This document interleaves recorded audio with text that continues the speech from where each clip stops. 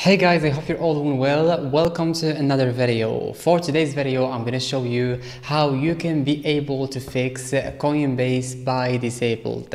If you have this problem or this issue on Coinbase, I'm going to share with you today the steps that you need to follow in order to fix that problem, okay? So now I am going to my phone and now I'm going to open the browser.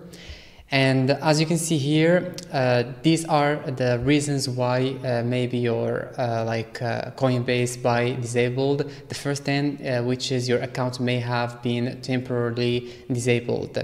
And the second step, which is buy and sell services may have been disabled.